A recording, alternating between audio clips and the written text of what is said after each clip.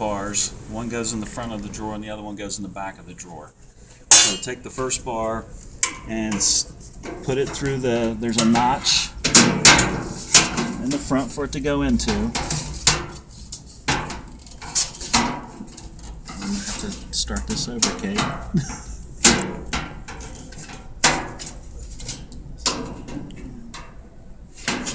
There. Put it through the two notches in the front. That gives you your front bar for the frames to hang on. And then since you have, I believe you have 42-inch wide files, you can file 3 rows front to back.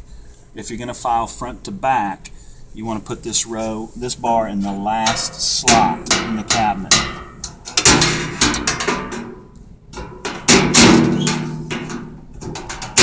So now you have a bar in the front and you have a bar in the back, and then you should have some smaller bars to put across,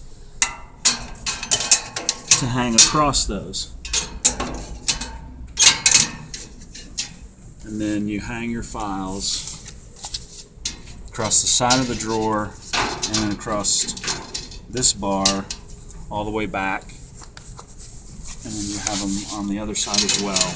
Now in your 42-inch wide cabinet, you'll have 3 rows, so you'll have enough to do 3 rows here. There'll be a big enough gap here for that.